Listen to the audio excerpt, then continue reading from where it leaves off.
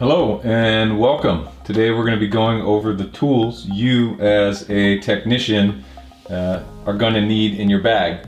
Now I want to say that this is just a list of the ones that I have commonly used, and yours are going to be different depending on the specific job duties and functions that you have, as well as the specific equipment that you have on site. Now I also wanted to preface that the cooler tools you get, the more people are going to want to ask to borrow them, and the more you're going to want to tell them no, because they are going to walk away and never come back. I used to have some pretty cool tools, and I ended up buying them a couple different times because, again, they just don't come back. So, as tempting as it is, and as courteous as you want to be to your staff and other colleagues, just kindly let them know that you either need it back within 15 minutes, that they can't punch out without it, or take something else as collateral. If they say, hey, can I borrow your Fluke multimeter? You can say, yeah, sure, no problem. Can I have your ID? And then maybe they'll be tempted to give it back, and at least you'll have something of value. So to get started, you're gonna wanna carry as few of things as you possibly can in your bag, because they're gonna be heavy, and it's not fun to lug around a lot of stuff. I'll just be the first one to tell you that you're gonna overpack. It's like going on vacation. How many times do you show up and realize that you didn't end up using 25% of the stuff you brought? Well, the same is gonna be true for you. Start out with a lot, and you're gonna start to thin it down. I just realized I forgot something, but I didn't have room for it, so we'll put that there. So to go over, I'll just start from the left and I'll work my way down. Now, why do I have two different types of tape measures in here? Honestly, I would probably get rid of this one and simply go with as small as a tape measure as possible, simply because of weight. And how often are you going to be measuring something over 12 feet? It really depends. But it's one of those things that I would go with. I would pack light and realize that you're going to be walking a few miles a day, and every ounce counts. So I would go with the smallest tape measure as possible. Moving down, you know, these are some of my favorite screwdrivers, because what they end up doing is holding on to the bits as you're putting on there. So if you're getting into a panel and you need something that isn't going to drop somewhere, these have a great little tool on there. So this is the flathead, or sorry, the Phillips and the flathead version. Magnetic screwdrivers. You can get any brand you like. These just happen to be on sale, which is why I got them. Nothing really special there, but they are very helpful for a lot of different reasons. One, that they don't drop the screws, and if you're doing it in a location where you can't afford to lose that screw, which is exactly why I would use one of these guys.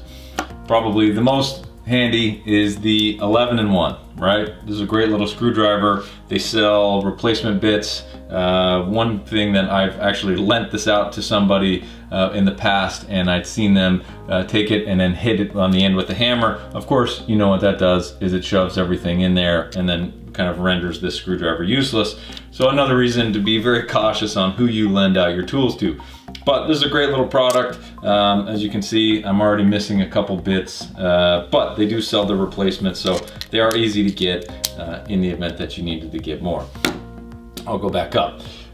Starting up here, it's a extended lighter, right? The reason I like this versus the conventional pocket lighter is that if you're doing fireplaces, maybe some older pilots, this really has a much greater reach into where you're going to be going. So it's something that is much more useful. Of course, it's awkward because of its size, but hard to get around.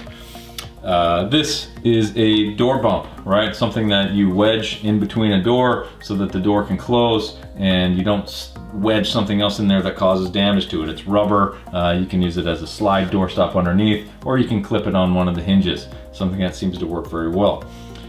Speaking of hinges, for those of you who don't know this, I should get a commission for recommending this guy, but the Hinge Doctor. The Hinge Doctor is a great little tool that I keep the instructions near, because people who don't know how to use it can end up really causing some serious damage to the door.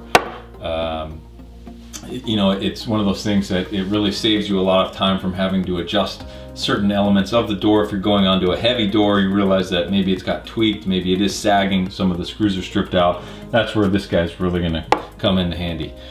Wire strippers, you know, these ones are obviously tired and it's probably time to retire them. Pretty simple, but you know, get yourself a good pair that's durable, that's gonna last you a long time. Going down, Leatherman. This guy is probably one of, if not the most useful ones I've had. It is the crunch version, which means it's a locking vice grip style, which I really found useful. The other great thing about this tool is when you break a piece off of it, which I've done several times, you mail it back in and they send you back a new one. So this one is probably version 3, which is great. I mean, you can see this thing is worn. So get yourself a little pocket tool. This thing's great, clips onto your belts. When you're not lugging around your bag, you really get a lot of versatility out of it. Moving up, you're gonna wanna carry a pen and a pencil and then a notebook as well. So get one of those little pocket-sized notebooks, really is gonna help you a lot. You're gonna get a lot of calls, be pulled a lot of different directions, and making sure that you remember them is key. You have to remember that the dullest pencil is still sharper than the faintest memory, right? So a short pencil better than a long memory, however you wanna call it. Next, a lot of people like knives and real tricky, fancy, flashy things. Well, I can tell you that a simple razor does the job. It's easy to deploy. They now come with, this is an older one, but they now come with something in the back that allows you to store additional razors. Razors are inexpensive, they're super sharp. You don't have to worry about breaking a nice $100 knife blade and be upset about it. I'll move on to lights. So headlamps, very helpful, right? I mean, how many times do you need both your hands when you're working in an environment? You're gonna be a lot under sinks, in areas that have low overhang and clearance. But for those that where you can free up both your hands, I mean, you can get a light that will clip on to your hat, something else, but invest in a really nice quality light. Now, I would say that you want to go with something that's a AA. These take the C123s, which mean that they're a little bit more robust and brighter. However, it's a little more difficult to find batteries from them. There's a couple different types of hexes that you can get. You can get the metric or the imperial version. You're going to want to get both. These ones are a little bit more elongated than the others, and I find that, you know, in you might need a couple different styles. Certain situations, these are great because the length of them will get into those awkward spots, and the shorter ones make it easier to turn depending on what you're doing. Moving on to pliers. So there's a couple different styles. This just happened to be one that somebody gave me in just a vice grip, which, you know, it's a little more unique, but found it helpful. And then you're gonna wanna find some smaller vice grips that fit in your bag. These are pretty lightweight. They do make a smaller version of it, but I found that, you know, it can be really hard to get some leverage on and squeeze. So these ones have always worked relatively well for me. But again, they do make smaller ones that you could find useful. And you're gonna wanna get yourself a nice pair of snips. I've broke off a lot of these teeth on several different things. Always comes in handy. You know, as much as some of the as much as you wanna try and cut it with razors and everything else, there's really no substitute for this. Moving on to electrical. You can always find yourself a little electrical tester, a little stinger, something that they work well most of the time.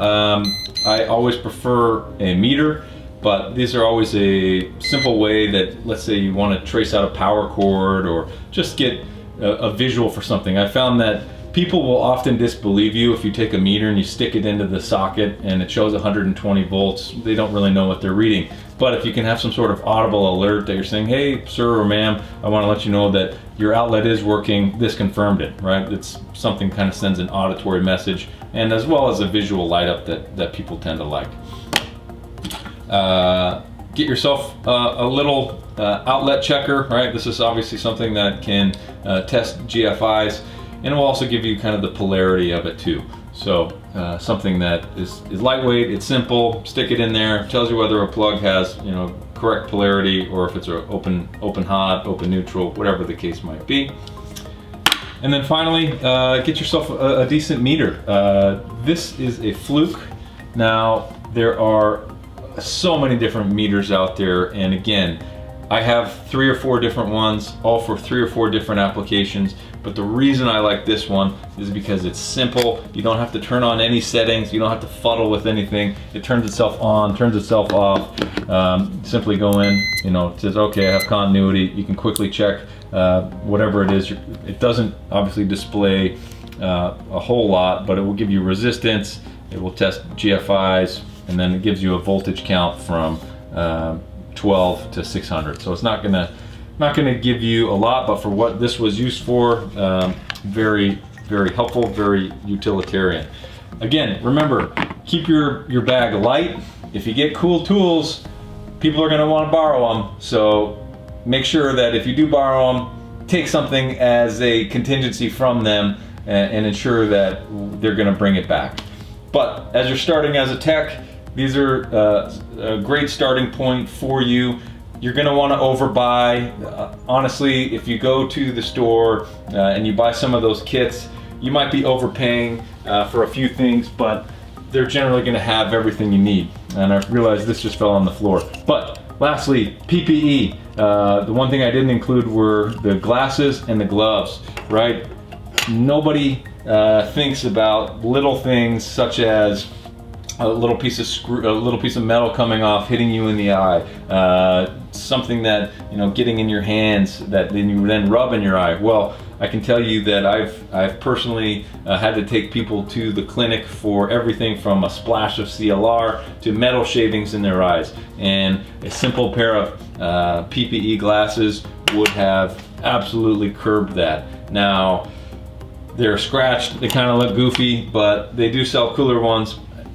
Don't worry about it. You know, you're looking to protect yourself, and make sure that you want to keep your vision as long as you possibly can, as well as every other extremity you have. So it's worth the investment. And nowadays, most organizations will provide that for you at no cost. So ask for it, get it, wear it. But going back to it, I think that this covers it. So if you're getting into this trade, don't overbuy. And what I was going to say is that a lot of times these places, these outfits such as Grainger, perhaps Home Depot or some electrical wholesales, they'll sell you a kit, and generally it's a little overpriced. It's going to come with things that you're likely not going to use often, but it will give you the majority of what you need. Again, it's going to be tailored to your specific property and whatever facility you have going, but I hope this was helpful.